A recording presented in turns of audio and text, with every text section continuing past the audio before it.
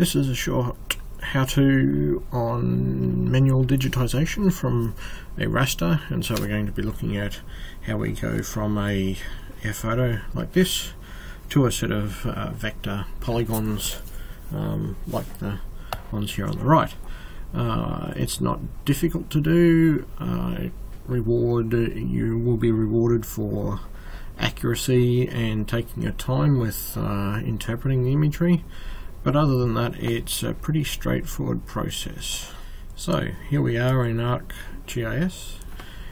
We've opened up a untitled map document here, and I've just imported the air photo from Blackboard. You're welcome to go to the QT library website, download a higher resolution image for your area, your grid within the gardens. You can get double the resolution of this one that I'm using here today. Doing that, and so now I can see my raster here for a section of the gardens, and I can interpret from this a number of different elements. For example, a tree canopy here, that's probably shadow down there on the ground, footpaths, and a garden.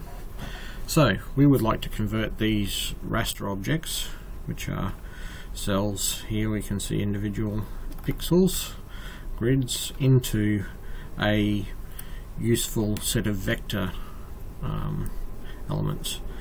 And in this case, because the pathway runs underneath tree canopies and some of the garden beds are occluded by tree canopies, we can't use an automated process to identify all of the paths or all of the garden beds. And this is where the value for you as a GIS analyst comes in digitizing, creating data. For this process, you're going to require the editor toolbar, so simply right clicking at the top here and selecting editor toolbar is the first step. The next thing you're going to need is a place to store your data. So we're going to create a shapefile in order to use to store our vector information. To do that is also simple. We use our catalog, which you can find either here or once you've opened it on your sidebar here, and we can create a new shapefile by right clicking on a folder where we would like to store it. In this case, I'm going to call this cover, and we're going to be creating polygons because we're interested in the properties of area and perimeter. We want to know the boundaries and how much cover there is in grass, garden beds, and paths and tree canopies, for example. Okay, and we will be working as always with our GDA 94 Zone 56 coordinate system.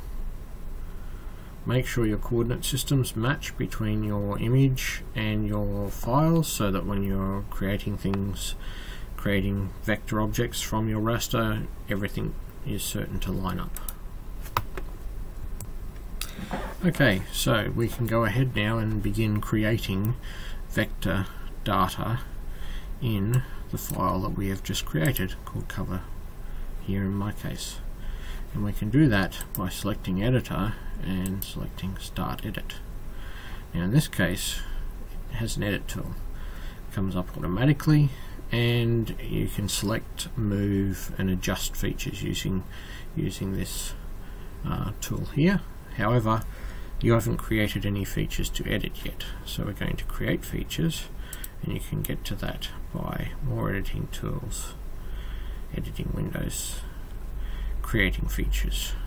Okay, in this case, once you've clicked on that, it will come up to the side. Now when you select your polygon layer, you'll notice that we get a nice crosshair. Now this crosshair locates the position of the point that you will create, or vertex you will create as an edge of your polygon. And so here we have a polygon that we're creating, and you can see it being created as I add vertices to the feature. Double click, left clicks, finishes the feature, and we have just created our first polygon. If we open our attribute table over here, we'll now see that we have a polygon in our shapefile. And we can go on and do that again for another feature.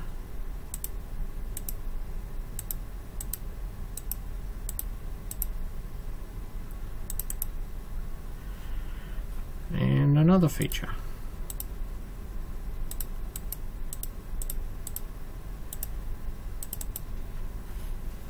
And we've just now created canopy polygons for 3 tree canopies. We'll add a 4th because it is actually quick and simple. And simply by clicking on editor and clicking save edits and then editor stop editing, we have now created 4 polygons in here for our tree canopies. You will notice that we currently don't have any attributes in our table here. We have 4 polygons, each with a feature ID, but no attributes for these features. So at the moment we just have a set of points connected by a line enclosing an area in space. So now we would like to, in the same way that we've collected our GeoApp data, add attributes to these features. And to do that is as simple as using our attribute table to add a field. Now in this case, just as we have in the GeoApp, we need to tell ArcGIS what the geometry of our features are and what the field will be, so that the database knows how to handle it. In this case we're going to call this cover, and it will be a text field because we're going to use the broad categories of grass, path, garden, tree to describe the objects that we're creating. And in here it's got our length for that field. We can change that length to a longer length if we needed, and when we click OK, it now adds that attribute field to our shapefile. So now we're linking through our DBF file, we're now linking attributes to our feature IDs here. And in this case we can start editing again, and we can write in here tree. Now once you get efficient with this, you can copy and paste to get these higher level features quickly labeled in a common format. Once you've finished labeling the field, you can simply say save edits. And there we have polygon digitization from a raster.